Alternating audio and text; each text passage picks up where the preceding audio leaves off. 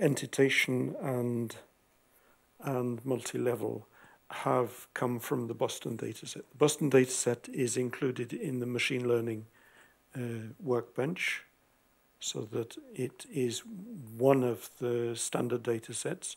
The reason that it became a standard data set is because it was used in a book on exploratory data analysis and regression diagnostics by Belsley, Koo, and Welsh in 1980. So that the whole, the 506 census tracts in Boston, the data set was printed in the book, and since it was printed in the book, it then became available on StatLib, and so that people could download it and use it. Kelly Pace and a student, first name I don't remember, so it's Gilly and Pace, Pace and Gilly, wrote 2 articles in the mid-90s on the data set, pointing out the fact that the original analysis was using spatial data, and that if one took account of the spatial data, then one took account of the fact that the observations were spatial and were the residuals were autocorrelated, then inferences on the original, the inferences from the original paper by Harrison Rubinfeld would no longer stand. So that it's a data set which has been around for a long time and is also used a lot in trying stuff out. Among other things, it's used a lot in the machine learning community because it's a data set which lots of other people have tested routines on, and then the idea is to find out what it is that so which algorithm is best at predicting house values. The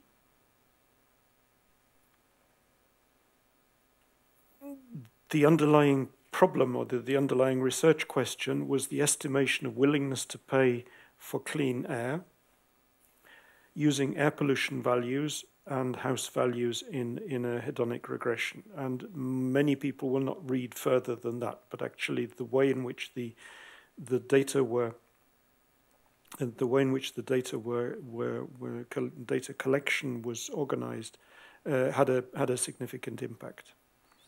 One of the findings from Pace and Gilly, 97, was that the estimate of the air pollution coefficient in the model changed when residual spatial autocorrelation was taken into account, so that it rose from minus 0.006 to minus 0.004, and its standard error widened, so that from being a variable which was seen as being a significant determinant of house values, together with many other variables to which I'll come, it was a less significant determinant of housing values. And because the thrust of the original article was to use the coefficient estimate to get a grasp on the willingness to pay, so that if people were willing to pay more for houses which had cleaner air,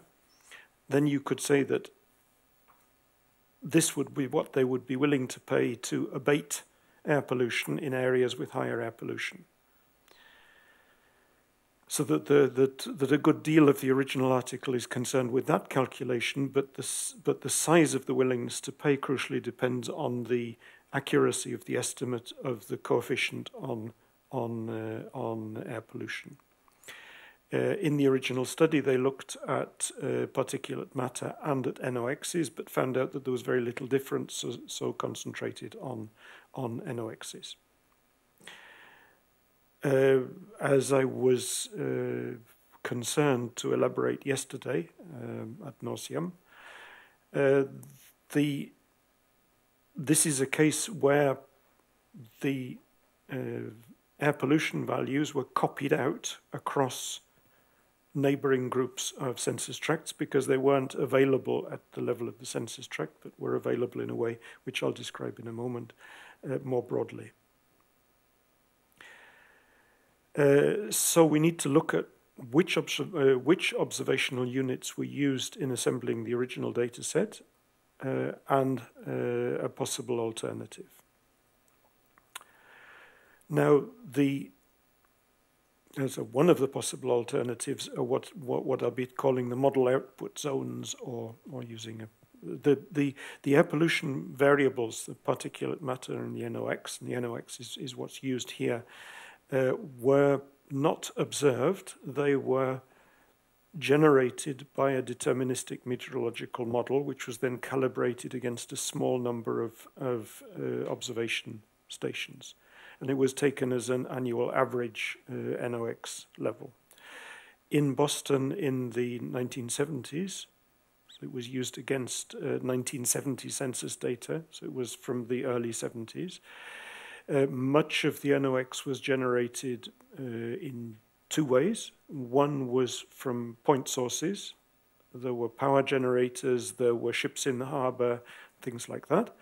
And the NOx was also generated by road traffic, but principally along the main radial roads running in and out of the center of Boston. There was a good deal of traffic downtown, because people were commuting in and then commuting out again, but downtown was also where the power generator and the harbor were. Consequently, there were both point source and traffic sources there, and the actual loading was distributed across the model output zones using a numerical model, a meteorological model.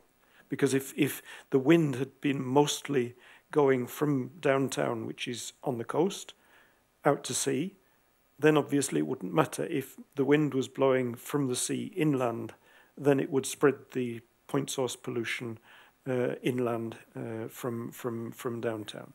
So that the estimated levels of NOx are themselves associated with unknown error. It would be possible, and I believe that the Fortran code for the original meteorological model is also available, and maybe the meteorological data is available, to rerun the estimation so that we could capture differences in model calibration settings, feeding through into differences in the NOx value. But it's also a measurement error setting. It's possible to try to use, as one might in econometrics, to use an instrumental variable to instrument the NOx. But in those cases, or in cases which have been attempted, then usually there's so much noise in the instrument that any effect on housing values is removed. However, there were only there's a smaller number of model output zones than there were census tracts. The census tracts used in the original analysis, there were 506 of them, and all of those 506 were used, and the NOx values were copied off from the model output zones. In addition to that, some of the covariates were only observed at the town level, and the towns could have from one census tract in them to over 30, or a large number of census tracts, which would then all have the same number, or would then have the same covariate values. But first, the response. The response, because house values were measured by census tract, they were measured as a weighted median. The question in the 1970 census was the following: if you are living in a one-family house, which included apartments, which you own or are buying, what is the value of the property? That is, how much do you think the property, house and lot, would sell for if it was for sale? So this is a volunteered valuation. It's not a valuation from an actual transaction. And there are no transaction data available. So the house value is in itself a movable feast. So that Harris and Rubenfeld used the median house values in 1970 US dollars for 506 census tracts. There were a number of other census tracts in the area which they were considering, which was not just Boston itself, but it was the Boston's standard metropolitan statistical area. And there were some census tracts which had no such dwellings. They were excluded from analysis. Some of those tracts were downtown, where the levels of pollution was highest. This is not. It means that the data set, they were using data which was reasonably possible to acquire. But if you were going to do a hedonic regression based on house values and the places with the highest pollution had no houses, you might say, okay, there are no houses there of this category for this reason. Or you might say that all of the houses which are in the area with highest pollution are actually not in this category, so they're not self-owning. So they're rental properties and possibly social housing. But we don't know because it's not. It is available in the census, but it wasn't used in the original analysis. Happily, but it involves a certain amount of work, the census tract tabulations are fully available. So that all of the census tract tabulations from the original tables from the US 1970 census are available as PDFs. So that it's possible not just to take the published data set, including the median, the weighted median house value by census tract, but it's also possible to add, which I've done, to the data set, counts of houses by value class. So the value classes were the ones which are here, and those are the ones which are tabulated in the census itself, or the census results itself, so that it will say that in some cases it says star less than 5,000, which means that there was something there, but it's too small to print. But it was very often 0, and there were a number of cases which Gilly and Pace had also recognized where the response was censored. That is, the housing value was 5,000 or 50,000, which means that all of the houses in the census tract were in the lowest category or the highest category, so we don't know what the median value is because the median value was at the limit on either end. There were 2, the lower limit and 14 or 15 at the top level. So it was. So you go down to about 490 observations after you've removed the 492, 493, 494, something like that, after removing the census values. So this is the question which was asked, H11. And there was also an error which was corrected by Gilly and Pace in the original StatLib data, so that there's a corrected median value column there. Having the actual tabulations meant that it's possible to re-aggregate the data to the air pollution model output zones, because they nest exactly inside the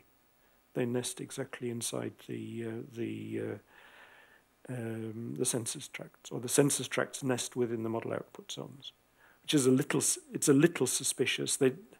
My suspicion is that the model output zones were the towns in most cases, but not all.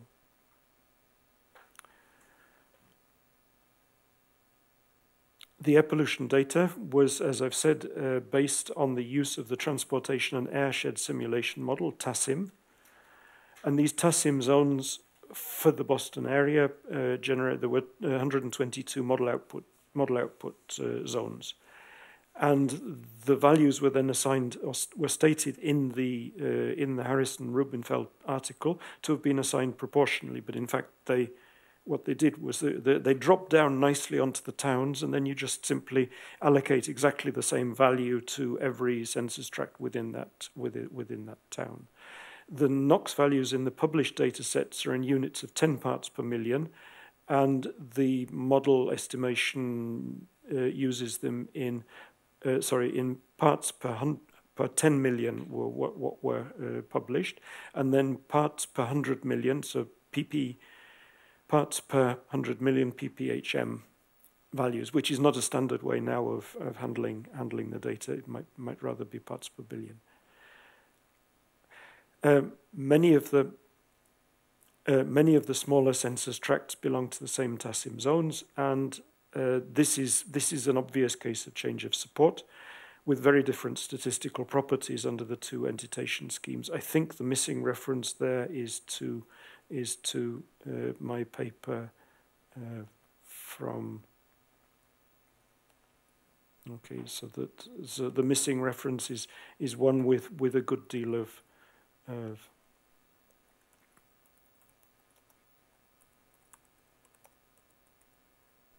so it's this revisiting the Boston data set. It's this one.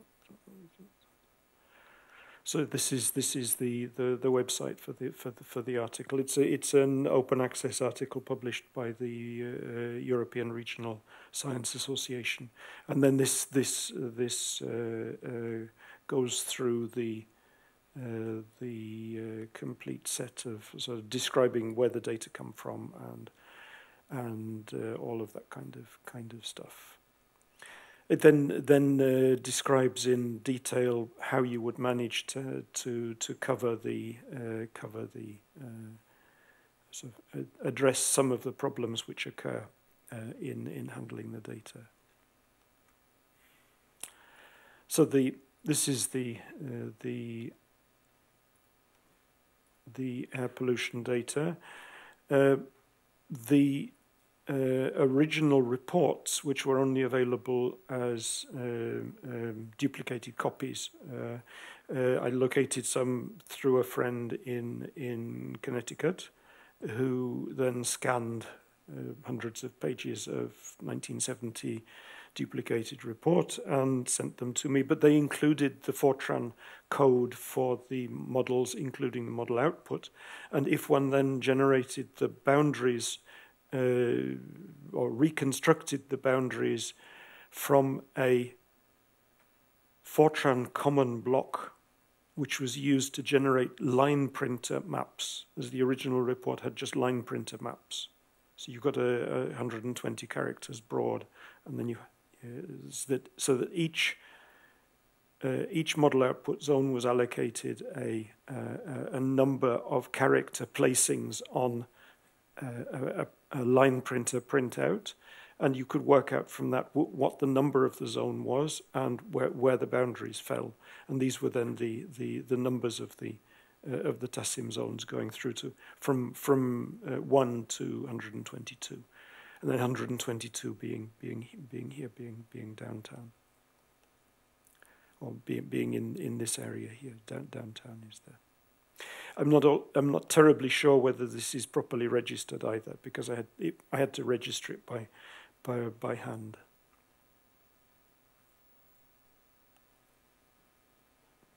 So that having done that, then it was fairly obvious what was going on. That the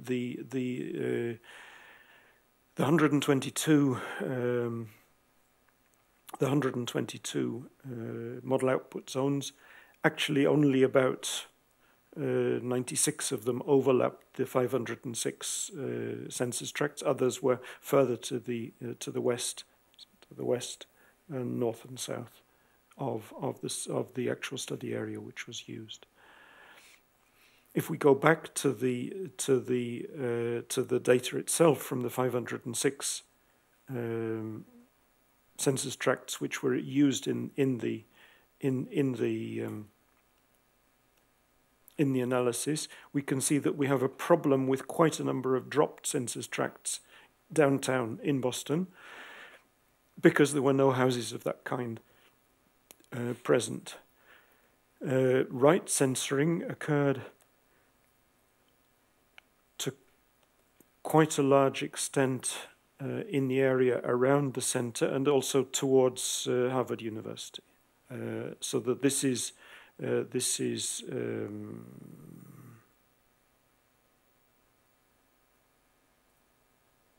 Beacon Hill. Okay, so it takes about 10 seconds for my brain to get back there. Beacon Hill is sort of where the Kennedys had their townhouse, and so it's an expensive area, and so that all of the houses of this category reporting in the 1970 census valued the property at over $50,000. So it's right censored. It was so all the houses were at 50,000 or more, so you couldn't get a good fit on the actual response of the value to air pollution.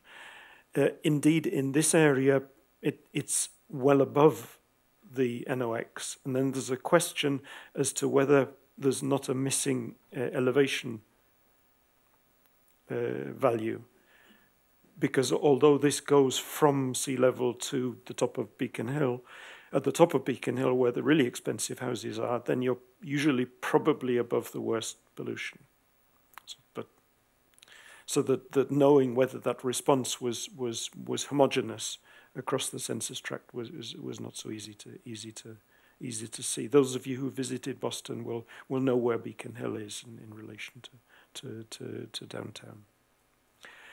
So one of the steps that I took in the analysis in the 2017 paper was to aggregate all of the geometries to the model output zones and model everything from there, because I could recreate exactly the response variable. So I could get out the aggregate medians by counting up each of the classes from the question and then conducting the aggregation on that basis, so that I could do the weighted median on the correct counts of houses. So then I got down to 94 units of observation. If one looks at the NOx variable, this is then going from dark, which is and this is a standard palette, dark, which is a low level, and then going up to a high level at 0.85, and you can see that the higher levels are largely, and this is after cutting out some of the bits, and you can see that many of the census tracts have identical. This is mapping the 489, so it's mapping the ones which remained after removing the censored census tracts. You can see here that the highest values are uniform across a group of census tracts, and that was because that was just one observation at the model output zone level, but multiple observations if you copied them out across the census tracts, which were then assumed to have exactly the same level of air pollution.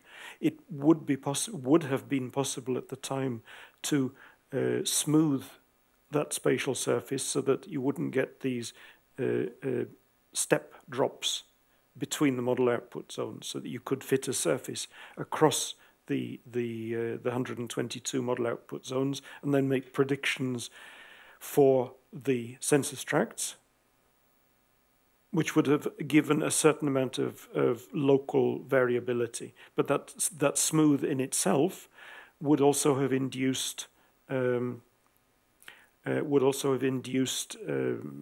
regularity in the surface, so that what we've got here is a surface which is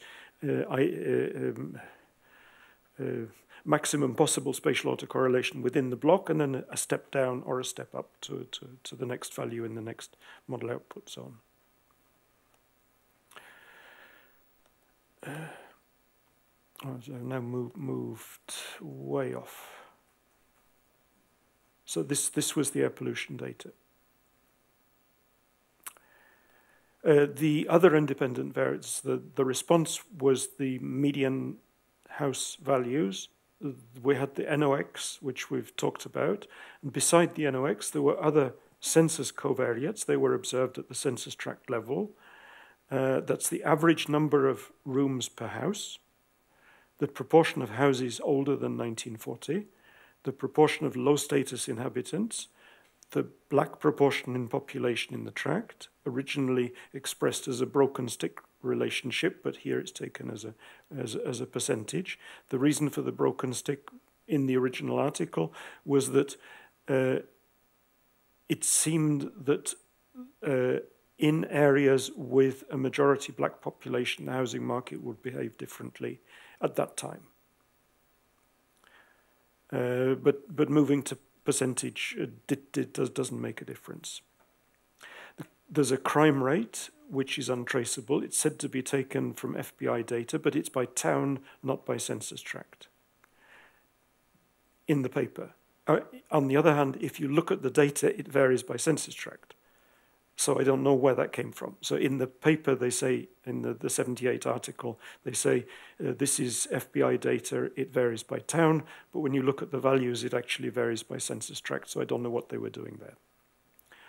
The distance from the tract to employment centres, the distance to downtown is taken from other sources. And there's also a dummy variable for tracts bordering the Charles River, because if you have a view of the Charles River, then your value was considered to be enhanced. And the Charles River was not part of the dock, so the Charles River was inland from where the dock stopped. Other covariates defined by town, the ones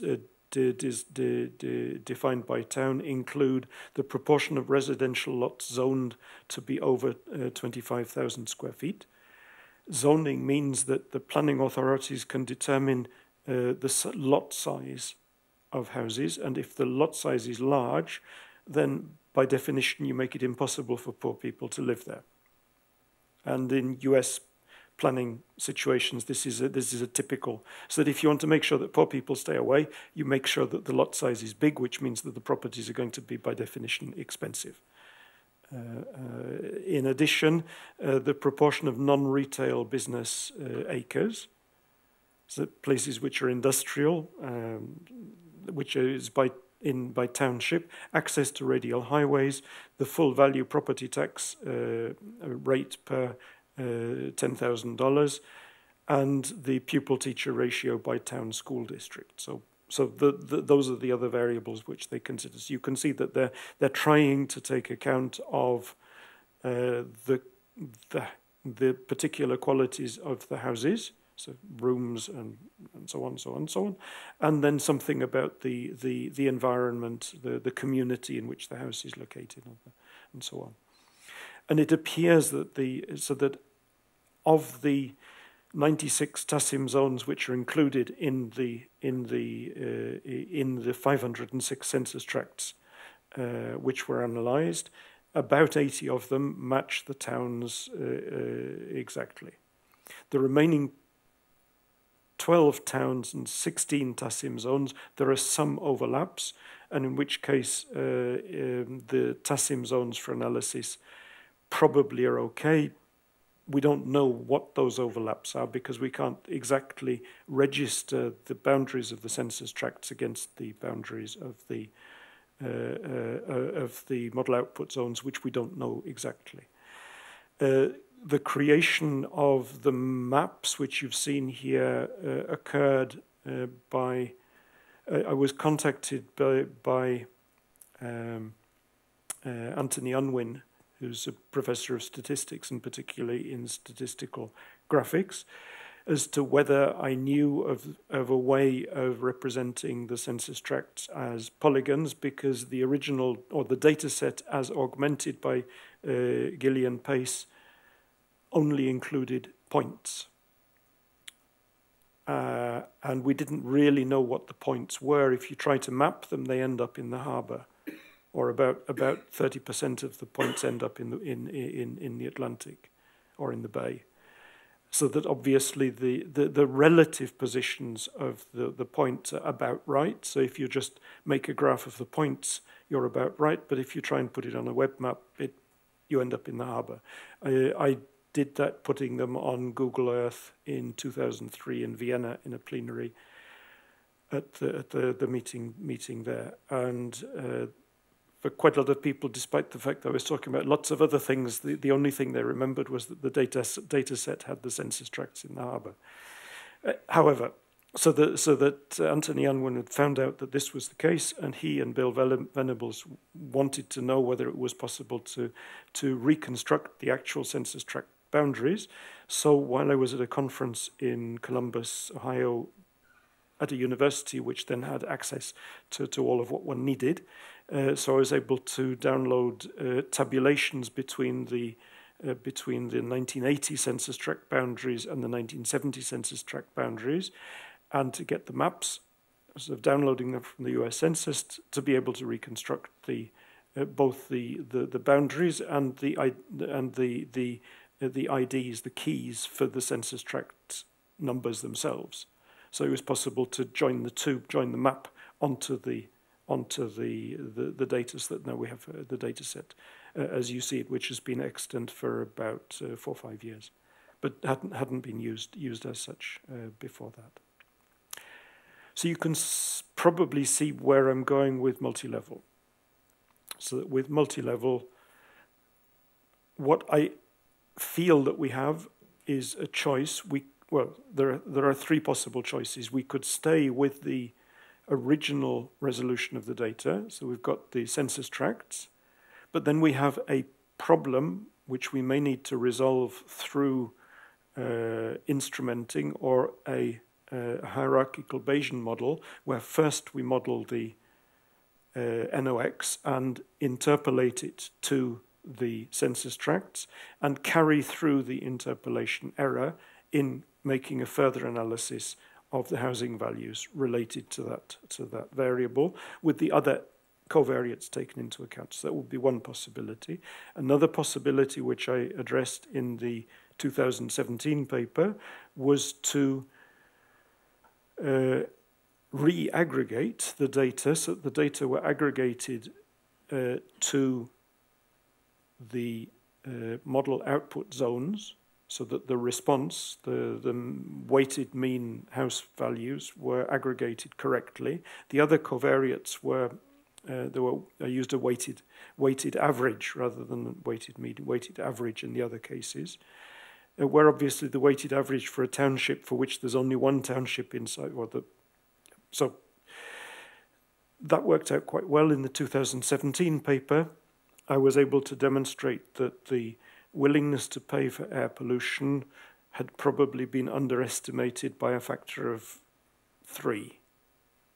In the original paper, the willingness to pay for a unit decrease in air pollution in the units in which it was then defined was about $1,400–1,500, which in 1970 was a certain amount of money, and once I'd re-aggregated, although obviously the coefficients were not as significant, they were much larger, and this was also taking into account the possibility that there was spatial autocorrelation present in the residual, which there was with 506 or 489 observations. There was substantial spatial autocorrelation present in the residual. So moved to a spatial Durbin model.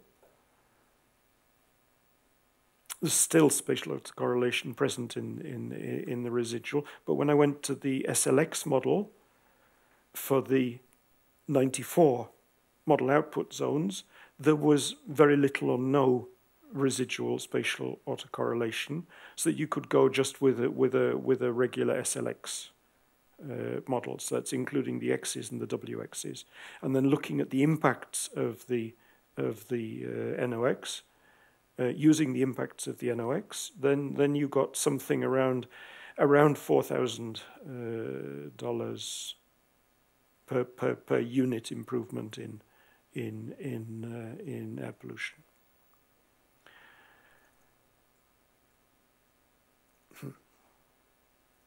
And a further feature was that the air pollution was modeled in the original paper by its square rather than as a linear relationship, although we haven't been able to substantiate that this was a sensible choice.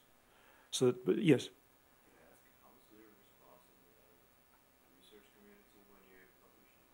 Zero. which was what I expected. Because there's too few focusing on that, or No, I'm sort of trying to clear up messes from sort of, if you're going to leave the stable, you might as well clean it before you go and put the lock on. But so what I was trying to establish was, is this a spatial story with spatial autocorrelation and so on, or maybe is it an entitation story? And entitation stories are, as in one case, Badi Baltaji told me, you seem to prefer no stories.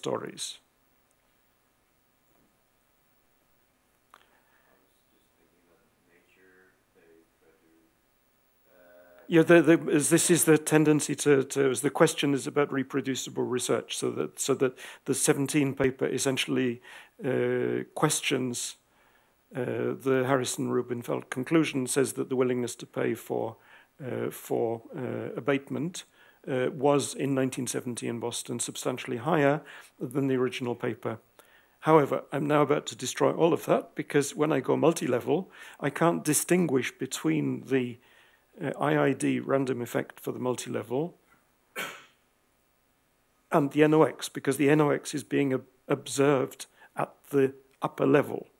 So that distinguishing between, what you could say identifying between the values of covariates observed at the upper level and the fact that they are upper level units it's convoluted. So one gets mixed up with the other. But that's an idea. So that when I retire, perhaps I can try and do a sort of pitch this as reproducible research, rather than saying this is indicating that spatial autocorrelation may also be associated with an entitation problem, which is probably something that about as many people as the log Jacobian audience is interested. Yes.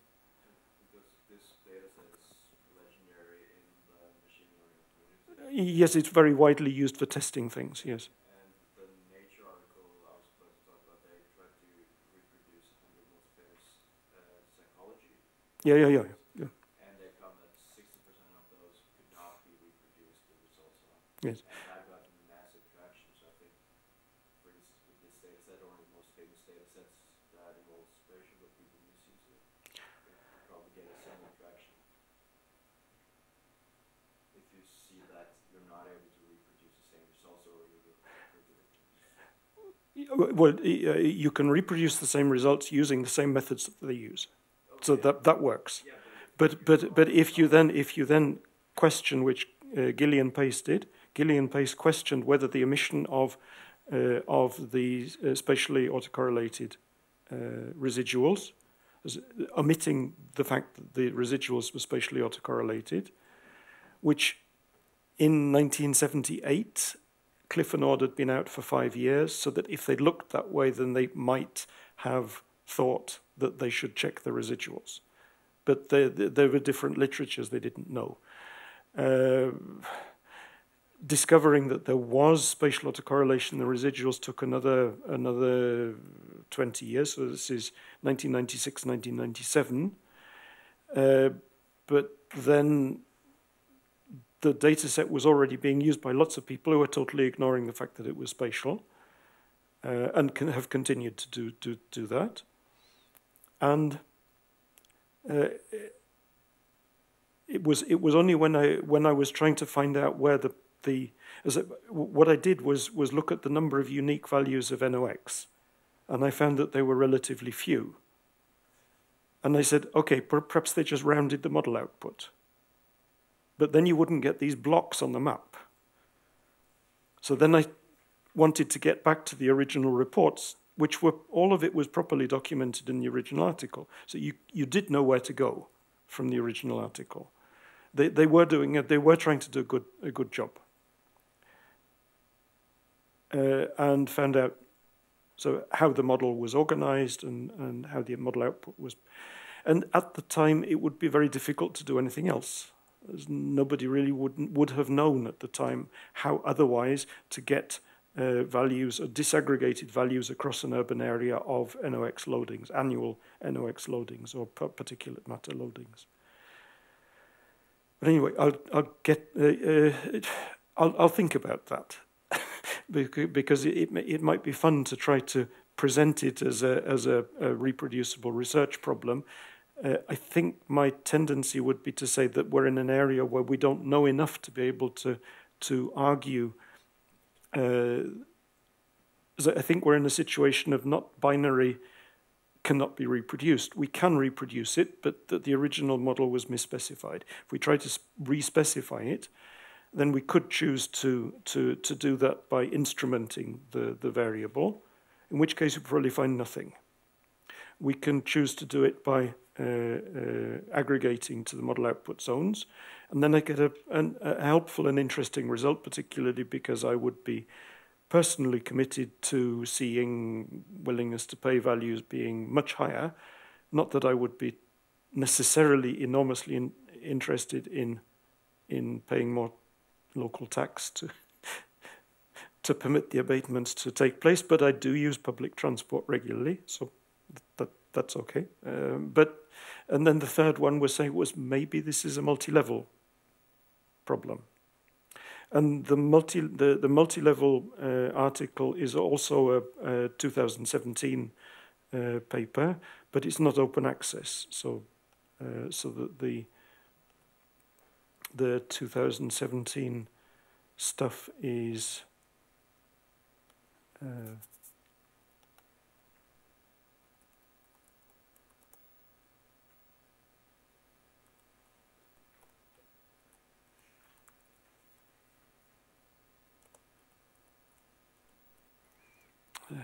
will this find it or not? This one. So that this is Elsevier. So it's not. If you're online here, then this is accessible. It's a comparison of estimation methods for multi-level models, where Jay Shah was a doctoral student of Brian Ripley and had been working on Monte Carlo maximum likelihood, which was a method from the 1990s, which had been eclipsed by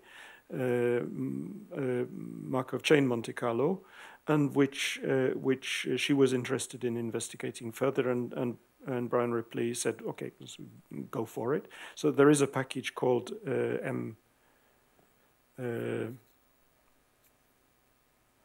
I think it's called MCL-CAR, Monte Carlo likelihood CAR.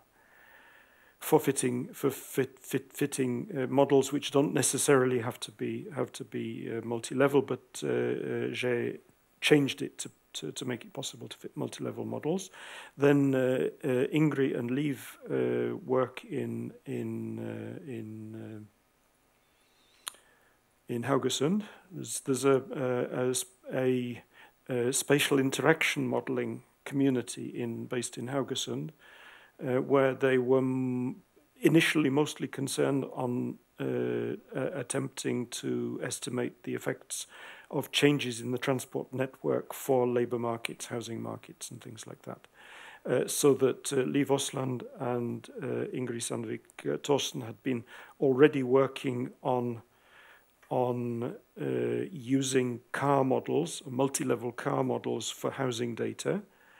At the same time, another paper appeared, or another series of papers appeared by a man whose English forename is Gavin Dong. All of these are then in the references, so that there was extant work by Osland, and so that there was this article here in the Journal of Regional Science, accounting for local spatial heterogeneities in housing market studies. There was effect on housing prices of urban attraction and labour market accountability in environment and planning. So that both of those were good articles. This was a recent one, the one involving Ingrid. And so they drew my attention to that it would be interesting to be doing this kind of thing. And then there were this is the Monte Carlo maximum likelihood with Geyer, and Thompson. So that then there was a cluster of articles by Dong and Harris and Richard Harris and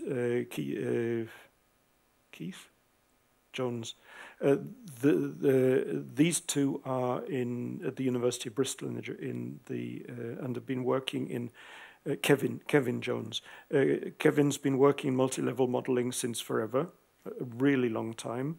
And the point about multi-level modeling is that, as it's used, say, in education and similar circumstances, is that when we have our W matrix, then as you saw the plots yesterday, then you get a sort of peppery around the principal diagonal.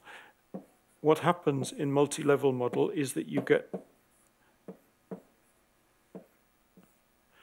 solid blocks of interaction down the principal diagonal. So that if you think of this as being a school, then this is class 1, class 2, class 3, class 4, and class 5. So that all of the pupils in a given class interact with one another.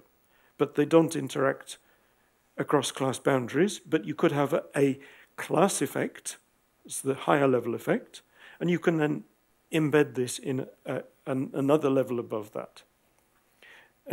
It's also possible to have cross-level effects, and this is something like a cross-level. So if you talk to a multi-level modeler, they'll say, well, you've got a very complicated cross effect going on here, and in fact you can estimate the spatial regression models using multi-level modeling software. There's an article by Henk Vollmer and co-authors doing that, which did that for some time ago. But anyway, this article gave us an opportunity to try out a range of different approaches. The data which was being used from the Stavanger housing region could not be published. It was individual properties with values, but the articles by Dong et al. With land parcel prices in Beijing were available, so that the article has first an example using the Beijing land parcel price data, which is a two-level model, and then using a similar two-level model approach for Stavanger, where we get, in the end, so these are the alternatives which we're trying, the multi-level approaches, using Winbugs, BaseX, Inler, HSAR, which is the package written by Dong et al., MCLCAR, HGLM, which I was talking about before the break, use it, and for IID random effects, LME4 and Bayesian LME. So that's an article which is discussing and describing many of these approaches, and then so there are descriptions of the different methods. Then there's a description of the Beijing dataset as included in the PLOS article by Dong et al. And is included in the HSAR package. And so that we then get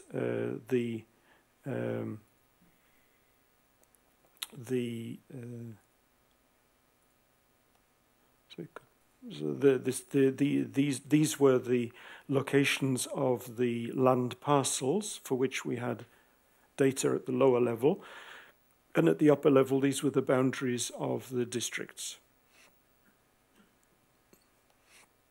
And this then provided us with a framework for setting up so the estimates of the coefficients for 6 implementations of the multi-level spatial regression model, standard errors in parentheses. So we could look to see whether we were getting similar values for the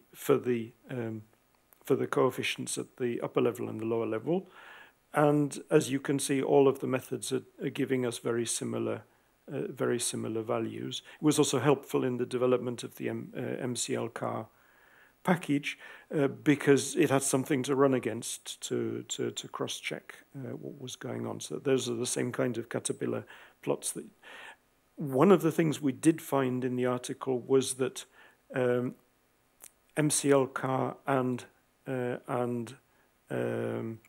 HGLM were more sensitive to odd observations. There's an observation where there was where the upper level and lower level had this, so the upper level contained one lower level unit, and maybe that lower level unit had somewhat unusual values of the covariates. In the Stavanger case, they were upper level units which were very rural and had only a few house sales registered, so that there was more noise in those, and those values then in fitting the model were visible in the correlations between the spatially structured random effects. We've got the summary measure for the random effects for the Beijing districts and so on and so forth. So we were this is the apparently fitted spatial parameter in these cases. They're very similar across these here, and these are the partitioning of the variability in the data, and they're differently scaled. In this case, this row is differently scaled across the implementations. And then there was the Stavanger data set, which is a much larger data set, but with fewer upper level units and so on. So that the paper describes all of that in considerable detail. So back to Boston. So that on the basis that we knew where, or had a feeling for where things were going multi-level, I then said, okay, I've now got a successful result in the 2017 paper indicating a willingness to pay with a significant coefficient on the air pollution variable. But maybe I should try out the multi-level approach. So this is reproducing where we were previously, generating the neighbors at the upper level. There was, however, a problem which only appeared in multi-level, that one of the outcomes of the reaggregation was that we ended up not with 96 but with 93, or not with 94 but with 93, and then with 487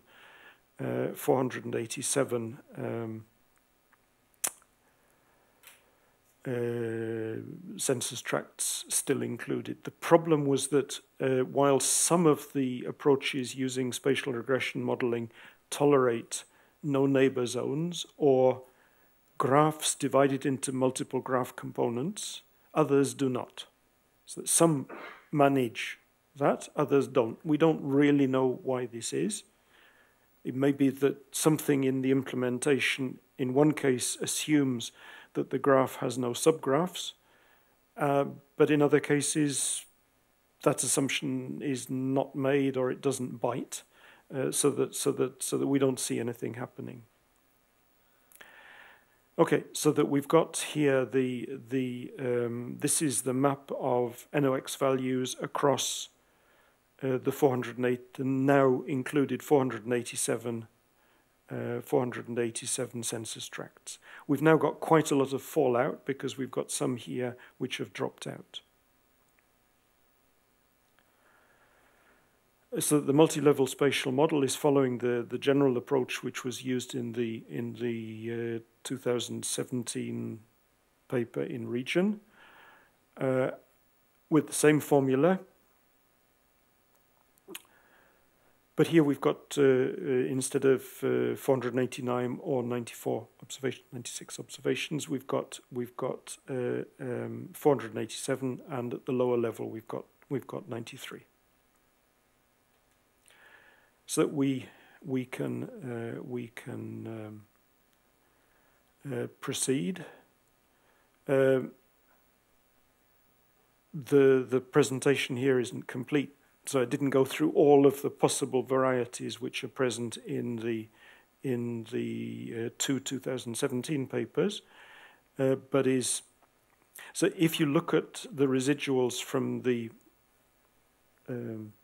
cross-sectional model, that's taking everything at one level, we can see, as was also found by Gilly and Pace, that there does seem to be a lot of spatial patterning in the residuals.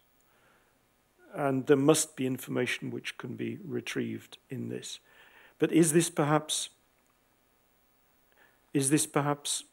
simply idiosyncratic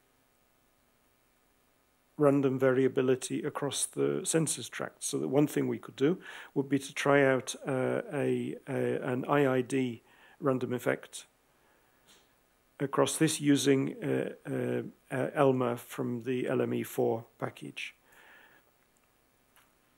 What you can see below the fitting of the model is totally irregular, but I don't have another handle on it, which is how do you test the residuals of a non-OLS model for residual spatial autocorrelation?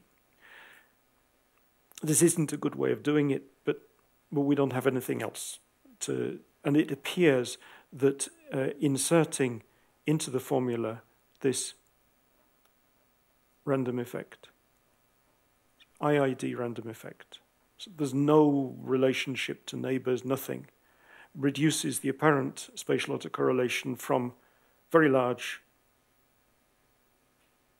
to pretty trivial. You could say that the residuals were still autocorrelated, but they're not strongly autocorrelated. So that there's something here which perhaps is an idiosyncratic effect. Now, try and publish that in a journal called Spatial Economic Analysis. So you can't, because there isn't a spatial story. However, I'm trying to be respectful to the data, and this finding, I think, is in itself interesting, because sometimes things which appear to be spatial stories you're using as test for spatial autocorrelation are actually revealing some other heterogeneity in the data. Now, whether this is coming from measurement error, whether it's coming from missing covariates, it's very difficult to know. But there's something else. It's not immediately obvious that this is a spatial story. I'll come back to the coefficient estimates in a little while on the NOx variable. We could also set up the spatial weights for, we've already generated the spatial weights, but we need to generate a model matrix for the relationship between which census tract belongs to which spatial entity at the upper level. So this is what we're doing here, is we're generating a model matrix using the model.m big M, and we're converting it into a sparse matrix. So this is a sparse model matrix showing how the lower level entities fit into the upper level entities. We didn't need to do that here because this generates it internally, but in HGLM and HSAR it doesn't. They don't. Is that in? But I only was wondering, I didn't really go what the NOx ID stands for. The NOx ID is the identity of the model output zone. Okay. So that here across the 487 we've got 93 different values. So that will then allocate each census tract to the appropriate NOx, the model air pollution model output zone. So that you end up with, if you generate a dense matrix, so you'd get 0 if the census tract belongs to a different, for that column, 0 if it belongs to a different air pollution model output zone, and 1 if it belongs to that model output zone for that column. So you've got 93 columns and 487 rows, indicating the allocation of the census tracts to model output zones. And some of those may be questionable. There were 16 census tracts where it wasn't immediately clear how far they overlap between model output zones. So that is setting up the sparse design matrix, and then this shouldn't be displayed. And then we get on to using HGLM. So then there's some information that HGLM comes back and talks about itself, and we need to generate some of the other elements to pass them through in non. This is an example using a non-formula interface. So we've got the y's, we've got the x's, and we've got the delta, and this will give us an IID. So it gives us the same as Elmer gave us. So we're fitting an IID to this, and we can see that once again this is a slightly different fit, but there is very little spatial autocorrelation in the residual from this model fitting the regular covariates, the ones which are in all the models, plus an IID random effect. So the IID random effect in both using Elmer and using HGLM it's removing almost all of the spatial dependence in the residual.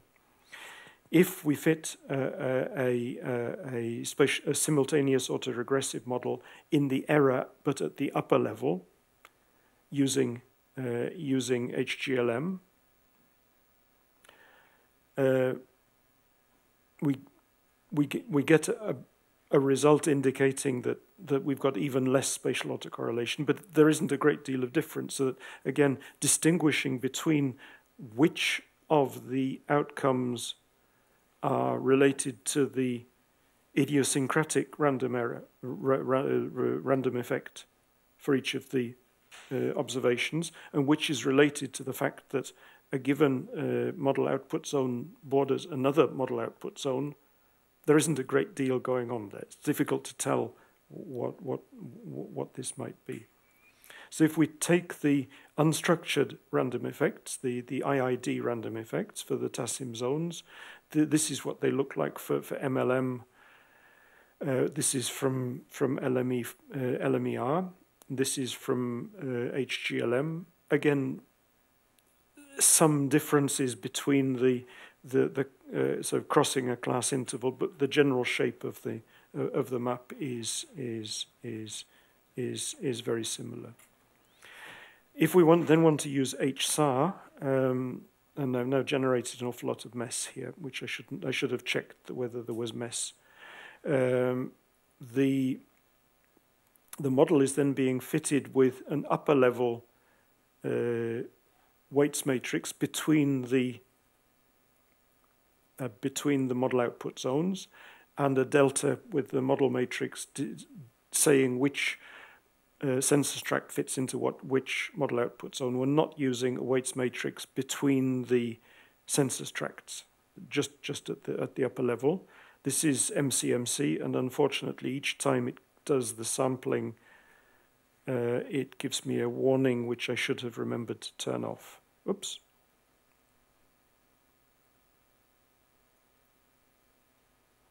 Okay, so we're down to there. So we can then take out the spatially structured random effects, and we've got one from HGLM and one from HSAR. And there isn't an enormous amount of difference. This one has a slightly darker colors here for the same breaks, the same class intervals, so that there's something here which is in a different, so this is moving between this class and this class. So it's crossing that boundary. So if one wanted to check back against the so compare the tabular results, we'd probably see that random effect was estimated by HSAR as being slightly closer to 0, and in HGLM it was slightly further away from 0, and the same thing on the other side. So this one here is a bit stronger compared to the same the same object here, the same model output zone. We can use Bayes X for fitting the same model. In the Bayes X setting, we apply a term here, which is a random effect, RE, random effects, is IID random effect. This is Gaussian families. In the case of HGML and now going into Bayes X, then we could have chosen to, in this case, we've got a continuous response. But if we had a discrete response, we would have been able to handle it well here.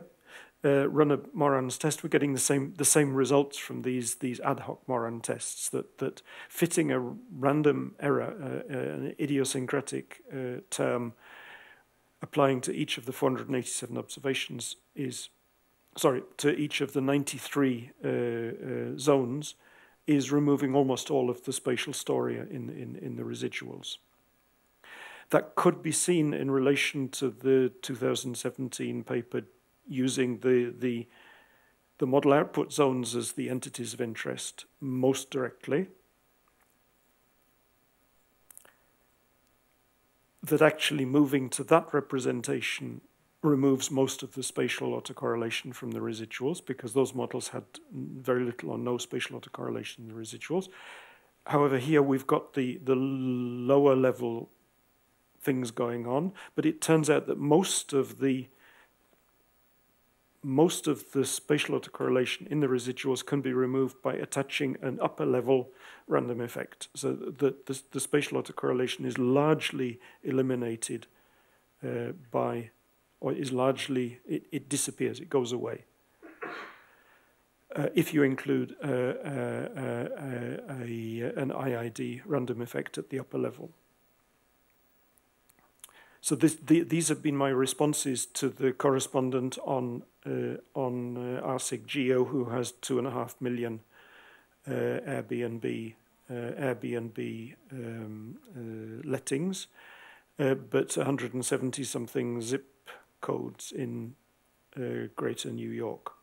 And my responses be, please do try a multi-level model, because probably the spatial relationships between the lettings, many of which is there are geographical coordinates for the lettings, but many of the lettings are repeat lettings. So it's the same apartment being let time and again in different configurations, but it's in the same place. Probably most of the spatial story, if there is a spatial story at all, is at the upper level, and maybe you don't even need a spatial story at all. Maybe you can just run a regular regression and be done with it. But it's a bit hard to test for spatial autocorrelation in the residuals. That could be done. But possibly just go for a multi-level model at the 170 something, so that doing a random effect. The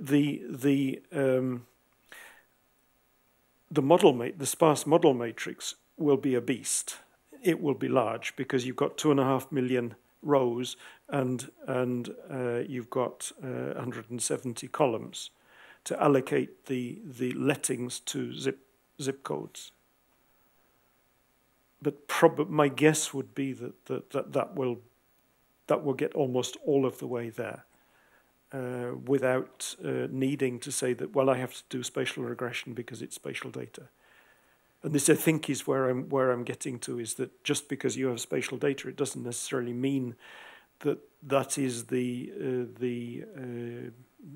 dominant component of the data generating processes in play. It may be one of the components in the data generating processes in play, but it's probably, or you can't know in advance that it's definitely the dominant one which is going to drive your choice of methods to use.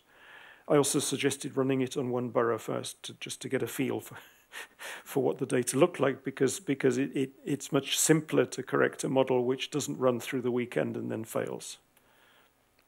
So if you do it on a little bit of the data, but so far we're still playing ping pong it's quite slow. It takes about a week for the ball to get over the net and come back again. So I'm trying to persuade him to try out a multi-level model, because I think that there may not, in the end, be an enormous spatial story in this. So I think once you've taken account of the let size, and probably there isn't going to be a great deal of difference. Yes.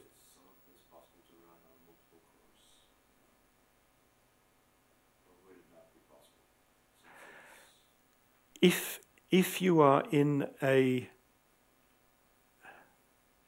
I'm not sure about IID. I'm not sure that you can run IID on multiple cores. The underlying question is one from a 2010 working paper, and it's sort of echoed around since then. So the question was about parallelization, and would that help with large data sets? If you can chunk the data, as you would say in big LM, big GLM, then you're using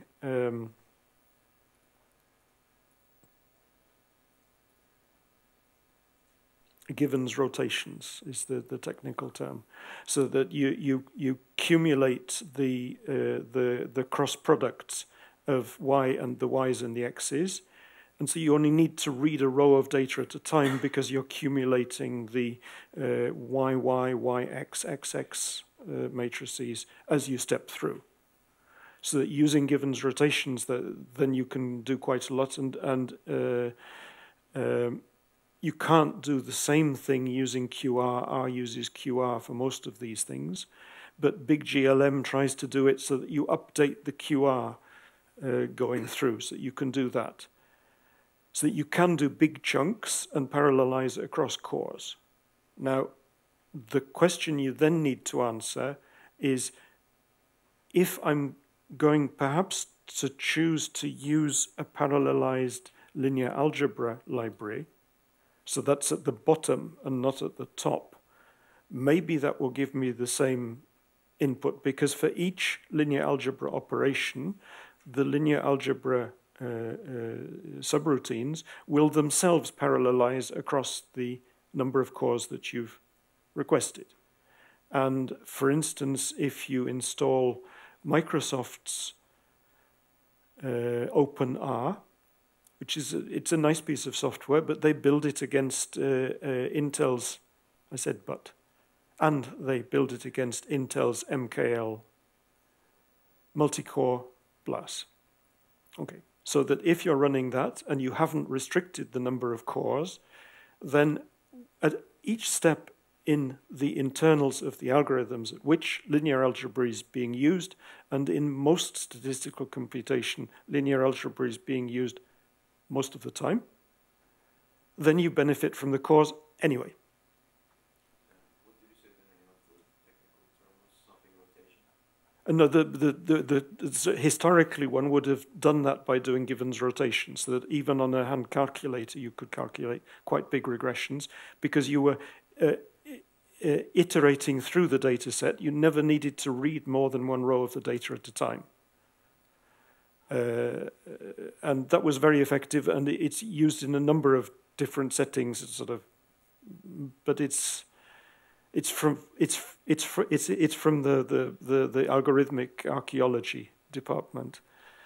But there were algorithms developed during the 1970s which were really smart at handling fairly large data sets with very limited machine resources. And the Givens rotations was one of these, that instead of generating the X prime X matrix by taking X and transposing it and multiplying it by X to get the X prime X, then you could get the same thing by doing it row by row. And those were the Givens rotations. So that was the trick which was used in some of these cases. And Big LM does some of these kinds of things, but now you would sort of say take in a chunk of data to avoid the slowdown of having to go out and read data each time through. So you're looking at a stream of data coming through, but where you attempt only to keep the cross products involved in the calculation. So most of these things can be done. The question is, how can you handle them in a situation where you need to address possibly multiple misspecification issues at the same time? And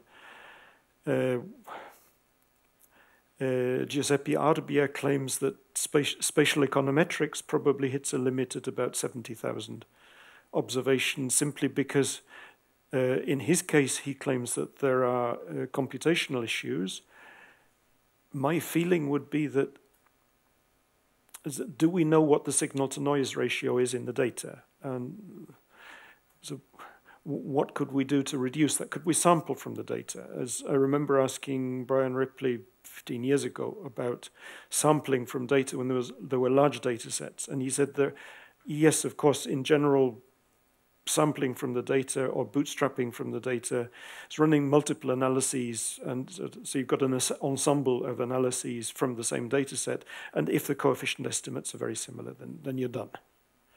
So you don't have big data, you've got lots of model results coming out of analyses of parts of the big data. And for spatial, it's a bit difficult because you need to take account of the fact that different areas may behave differently.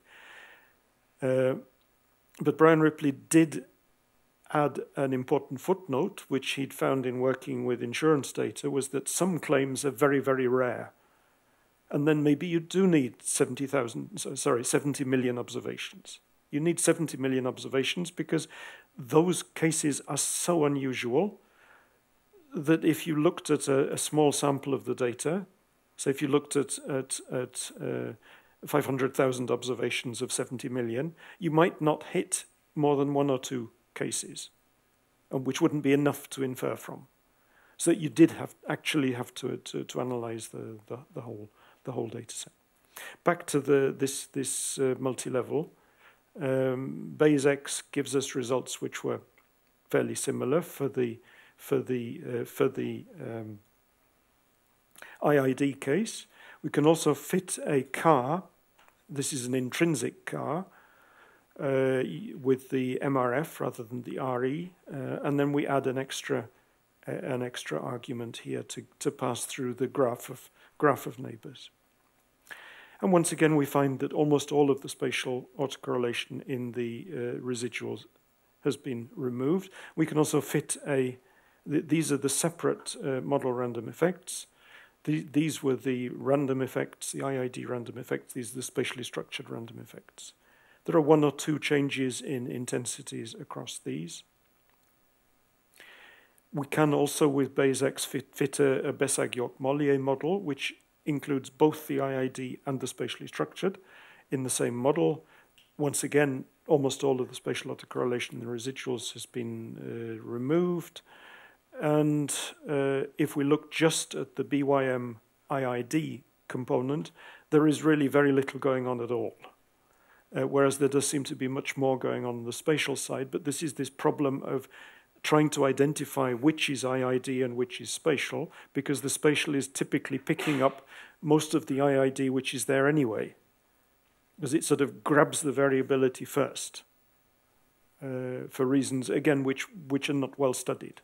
So we don't know why the BYM algorithm grabs the spatial first, rather than saying, okay, so we should look first at the IID, and once we've dealt with that, we'll look at the spatial. So it grabs the spatial first, and that is already, so you can see that the spatial sort of wraps up in itself variability, which was probably idiosyncratic to the model output zones. So if we then look at the error bars on the coefficients from these, this is the OLS value. This is the value from the original paper, about this from the original paper. We know that the value found by Gilly and Payson, which we can reproduce exactly, lies at about -0.003, so it's about there, but it's still significant. But if we look at the NOx coefficients from all of the multi-level models, whether they're spatial or non-spatial, we end up in exactly the same place. these coefficients are not significant. They bounce about a bit. Some of them, the MRF here and the BYM are the ones which have the least the value closest to 0, and then you get a set of the IID and the SAR values and the CAR value here from base X. So it's a sad story. So the what would be the willingness to pay here? I mean, you could persuade rich people in Boston to pay for abatement of air pollution, but you couldn't necessarily base it on the use of fairly sophisticated models, because unfortunately we can't disentangle the idiosyncratic and spatially structured upper level effects from the coefficients of variables observed at that level, because the NOx was observed at that level and not at the census tract level. If we say that the real choice was between using the census tracts and then trying to accommodate for the fact that they were misspecified by being over disaggregated, and aggregate to the perhaps I should go back to the 2017 paper to give you a happy story. So we don't want sad stories. This was this one. So that here, if I go down to the similar kinds of things, these are the two sets of models for different models, weighted and unweighted census tract models and weighted and unweighted TASIM zone models. For the NOx models, here we've got OLS and spatial error model.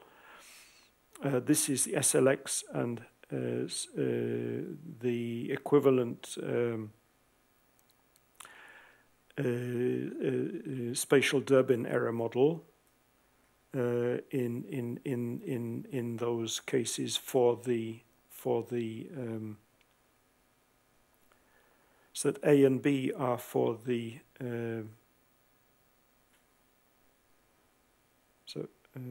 these are the coefficient values. These are the direct, indirect, and total impacts. And what we see is a shift, and these are for the weighted and unweighted models. We see that the models at the level of the model output zone, so here are called TASIM zones, the coefficient values are substantially further from 0, despite the fact that the orange line is the coefficient from Harrison-Rubinfeld. If we model at the census tract level, we don't get very much further away from that, and the error band around the coefficients is about what it was before, or rather worse, because we're taking account of the spatial story. But here you can see that the weighted and unweighted variants for the TASIM zones are giving us coefficient values which are substantially further out for the total for the total impacts. So I was hoping somewhere I had a table for this is the willingness to pay table, so that the model as found for the census tracts by Harrison and Rubinfeld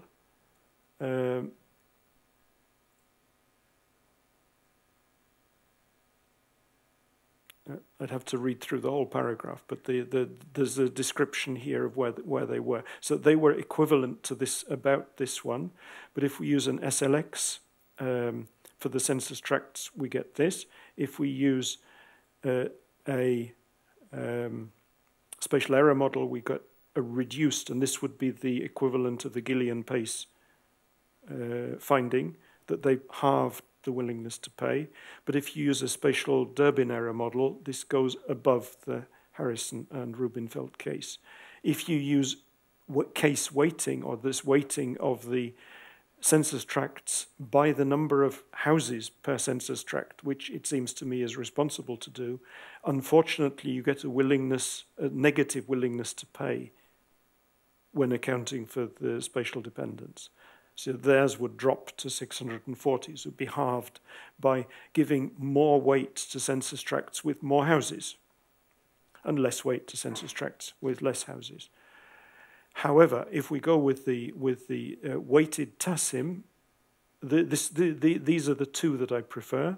It's around $4,000 for the SLX and the SDEM. If we look at just the OLS, there's still residual spatial autocorrelation, but including the spatially lagged X variables clarifies the issue. So that going from the total impacts in that case, it gives us a good deal of traction. Now, I could pitch this as the actual real deal, so that Harrison Rubinfeld's willingness to pay is unfortunately underestimated. However, how do you disentangle the fact that the NOx variable that we're using is both observed at a different aggregation than the census tract? So that's one problem. It's probably itself I was going to say polluted, but there's a measurement error issue. So there's errors in variables issue probably there because they're using the output from model runs given calibrations, and probably the actual values could take a distribution around the values which are being used for the model output zones. When this was originally written, it was then the referees asked for it to be heavily edited. Then it started off by saying what's in this paragraph. Is referring to Alan Wilson's chapter in a book in 2000, and then reflecting on the same kinds of things in 2002, 2012. Alan Wilson, who is the author of spatial interaction modeling in the modern age, so that his work from 67 on entropy modeling. As his approach was to say that, okay, we have entation problems, but the way in which we handle them is by viewing unobserved movements of individuals as gas molecules, and then we can observe the state in cells of a channel through which gas is moving, so that you can aggregate them up, so that the number of trips from I to J can be related to the movement of gas. And we have equations for doing that. So he was using entropy maximization for handling that. So it's entropy modeling of movement in urban systems in particular. Alan Wilson, I think he's still he's a good 10 years older than I am. Although the first time I experienced a real pop concert was when, as an undergraduate at Cambridge, Alan Wilson, who was already recognized as an important figure, was giving a talk to the students. So getting into the lecture theatre was really hard. So everybody wanted to be there, and they hadn't booked a larger lecture theatre. I believe that certainly 2 years ago he'd been brought back from retirement. He'd been vice chancellor of the University of Leeds for a period, served in that role for a period, and I believe that he's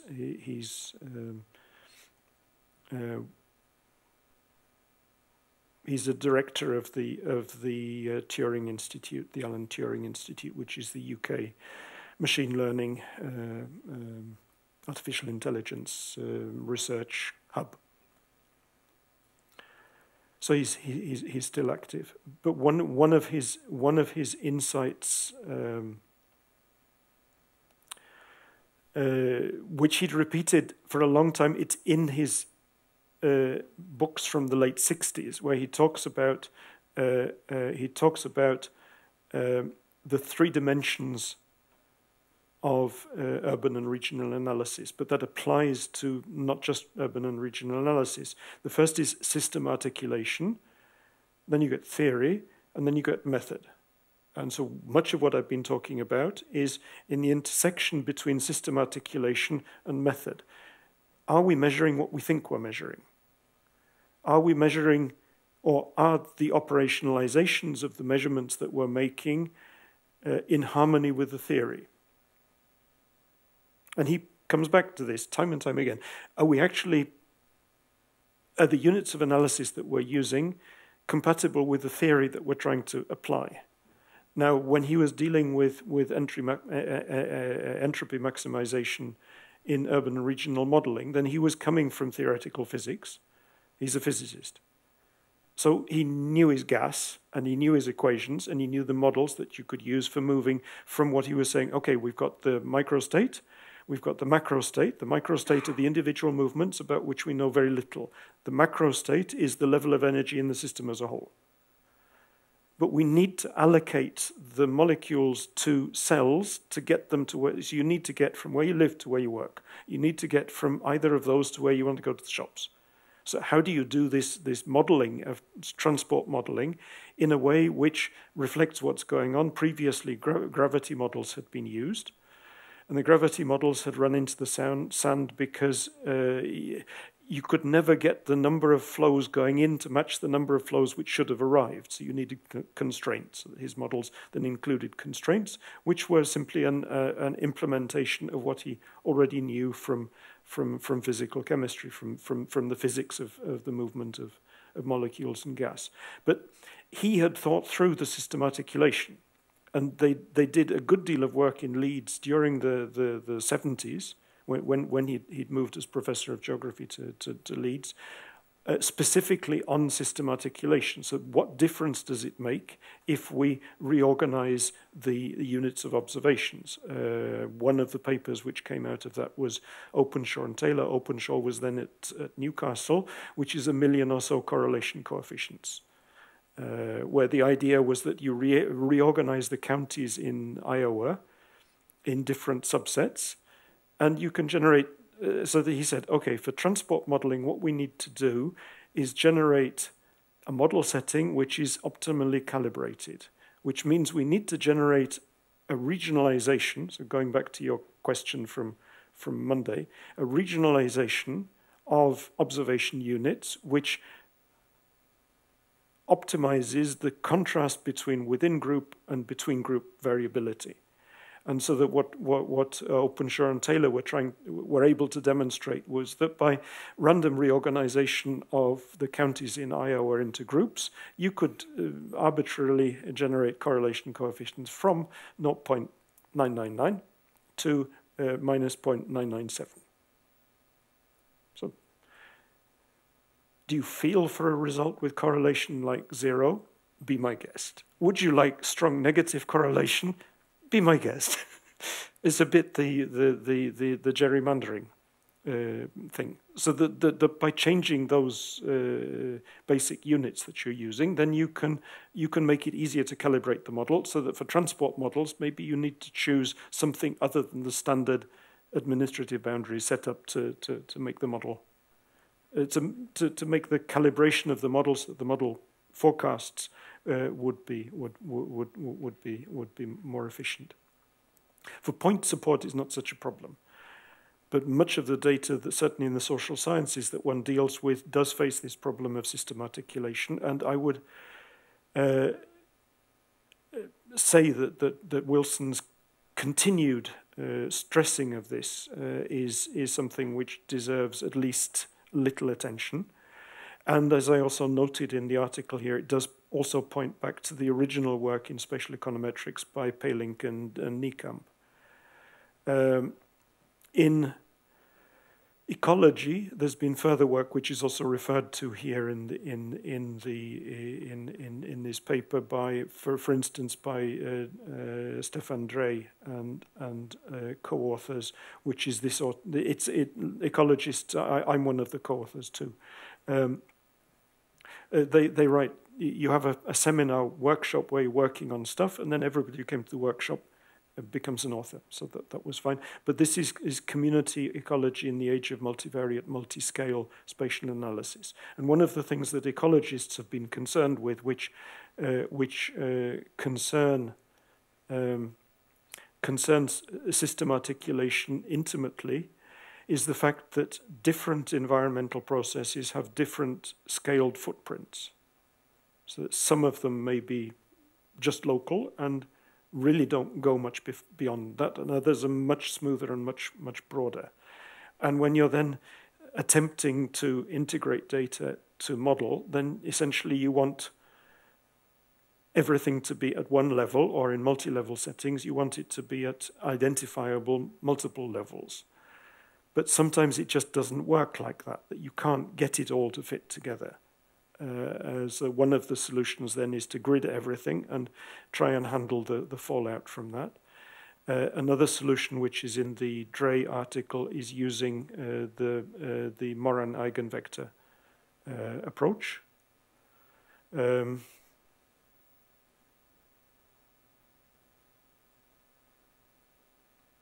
think it's also termed PCNM. I think another term in numerical ecology is PCNM.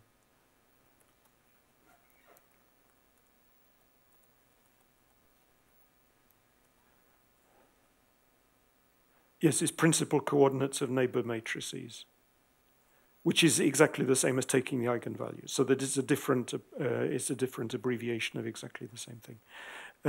You find it in ADE spatial, for instance. And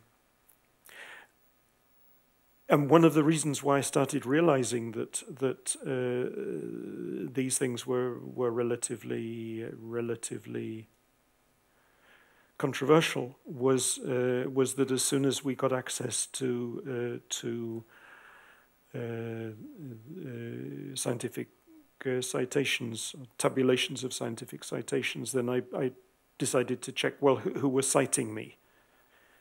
This would be around 90, 91, 92, when we had the first access, the first CDs with listings were available, and it was possible to go to the library and ask a librarian for help in analyzing who's citing me.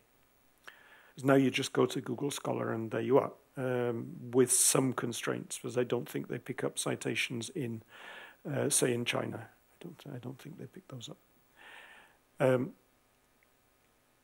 And I was extremely surprised to find that a totally inaccessible paper written, it was written in 76 and came out in 1980 in English, but in a journal published by Polish geography department where I worked, which was about the inference from the correlation coefficient under spatial autocorrelation. And it was that the standard inference from correlation coefficient would vary if at least one of the variables was autocorrelated. So I'd had this article, and I'd assumed that nobody read it. I'd presented the work at a conference in Cambridge at which Andrew Cliff was present, and so that they'd included a reference to my article in their book in '81.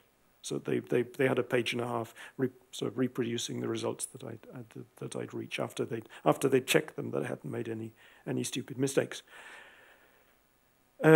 And the number of citations for this article in a journal which could not have been accessible physically to any of the people citing it means that they must have cited it through Cliff and Ord 81.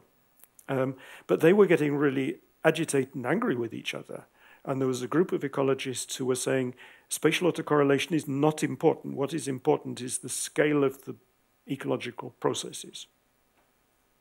It's not spatial autocorrelation. The problem is entitation. It's only entitation. And the others were saying, well, entitation is important, but even if we control for that, we're still seeing spatial autocorrelation. So that there were, if you like, there was a debate within numerical ecology about whether you should just look at scale or just look at spatial autocorrelation. And the upshot was the paper where the lead author was Stefan Drey, where we tried to bring the two communities together. And they were being brought together by saying, okay, scale is important, autocorrelation is important, but using the principal components of neighbor matrices, that's using vectors extracted from the doubly centered weights matrix, allow us to include, say, some eigenvectors, which are chosen for inclusion, will be more scaled than autocorrelation. So that they will be patches of the study area which behave differently. And others will be more spatial autocorrelation, so that you can attempt to bring the two together while empirically, through the eigenvectors of the weights matrices, accommodate the fact that entitation may not have been optimal. So that you try to account both for scale and for autocorrelation in the same setting. So that this article isn't too bad because it's got quite a lot of links to things which are probably important. But you can see this is now right at the end where they allowed me to keep it. And it's not at the very beginning where it was when this was written, because the people said, "You've said this before. We don't need to hear it." But I still think it's helpful, because in a situation where your out of the can spatial model is not giving you informative outcomes, then maybe it's worth asking the question: Is this a system articulation problem? So are my observations organized in such a way that they are capturing salient features of the underlying data generation process? And if they are, then maybe you have a technical problem. If they're not, then one of the problems is a mismatch between the way the data are organized that you're analyzing and the underlying data generation processes that you were trying to encapsulate. And where you, either for pragmatic reasons or other reasons, have not been fully successful. And then there are ways of patching it afterwards that you can. So you've seen here, adding in the IID random effect more or less removes the spatial story. Now, if there was a spatial story, that shouldn't happen by itself. So maybe there isn't a spatial story, even though it's spatial data. On the other hand, maybe there's something else there, which is so that finding out which of these, say, willingness to pays is the one which is responsible to use. It's not quite as bad as 1 million or so correlation coefficients.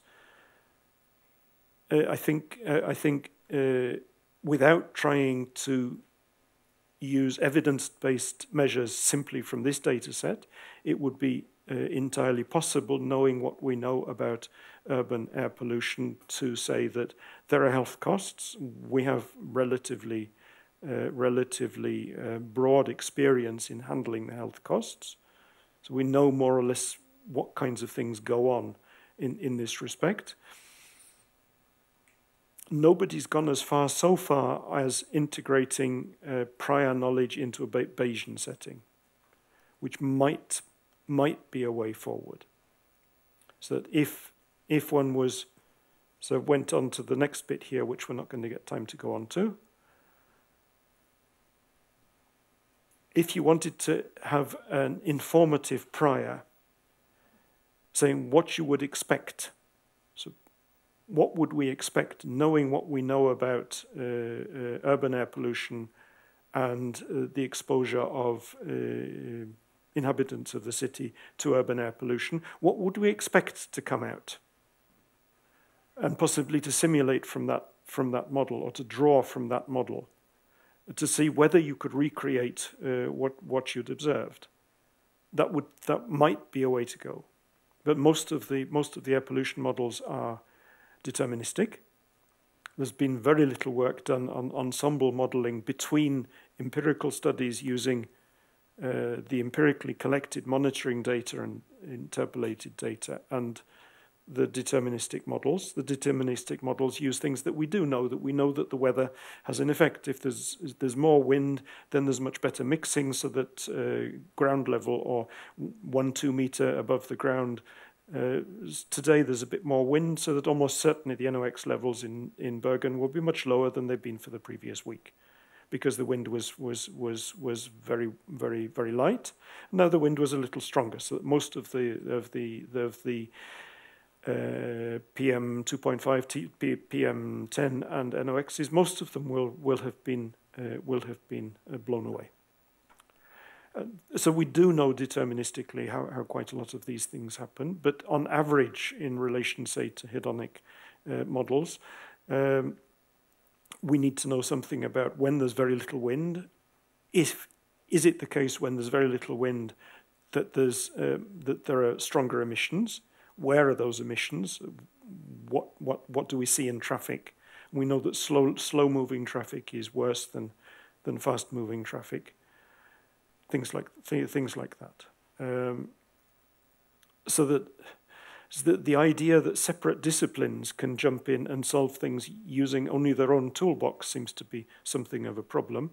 But most grants are allocated by discipline, or by groups of disciplines. So it is quite difficult in terms of funding the research which would be needed to do it properly, to get things set up. It's not quite silos, but it's at least not having the habit of asking enough people who might know about stuff. The notes below here go through experiments which I've been doing with Virgilio Gomez Rubio using the Columbus dataset, which is our Luke Anselin's dataset, in a number of settings. So one of them is simply to fit a standard model using among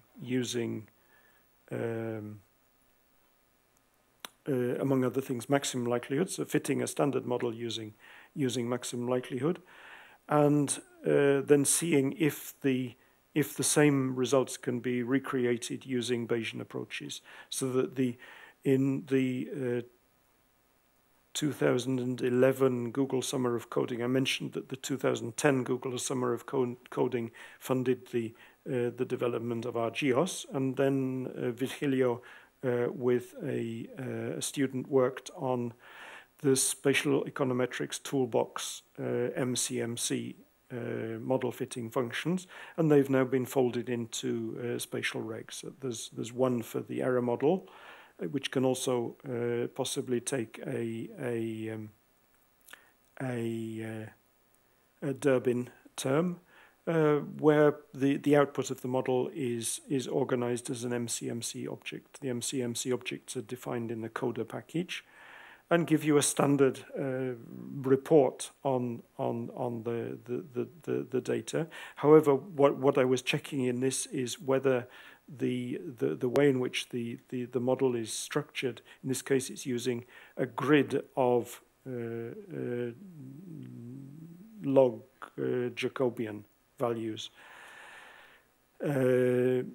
Fits well or converges well, and this is a test for the convergence of an MCMC fit. This is with another variant for the MCMC fit, and it also the test shows that it does pretty well. But if we use Metropolis Hastings for drawing the spatial coefficient, we find that there are, as also reported by. So this is then looking to see whether the results reported by Lesage and Pace can be replicated. And they said that getting convergence with Metropolis Hastings for sampling the spatial coefficient, you have to take more samples to get through. Whereas if you're using the griddy Gibbs, that's using a grid of log determinant values, then it's a better behaved setting. And then for Inler, then getting to the same model, you have some setup to do, and you can run the same model, getting very similar fits for the different coefficients. One of the things that INLA does, which is what we mentioned on Tuesday, is that sometimes it uses an internal representation of the coefficient values so that you see different coefficient values from the ones you want. So sometimes it, instead of allowing the coefficient to move between across its natural domain, it will change the domain to 0, 1.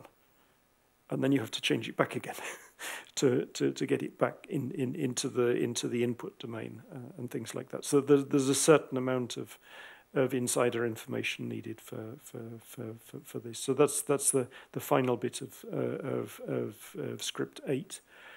If you find that useful for any purposes, probably nobody here is doing Bayesian spatial regression. I think nobody. Well, you're doing some, but in a slightly different setting.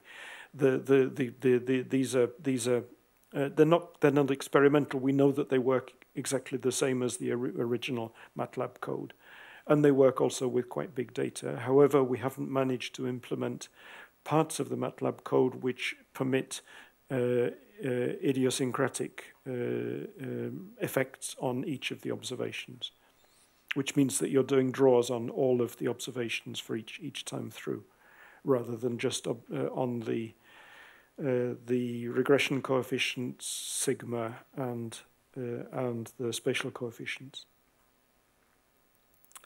So that this and is one of the things in R is to try to, is if you're doing MCMC, it's very helpful to return the object in a form where it's easy to do diagnostic tests without having to write the diagnostic tests oneself.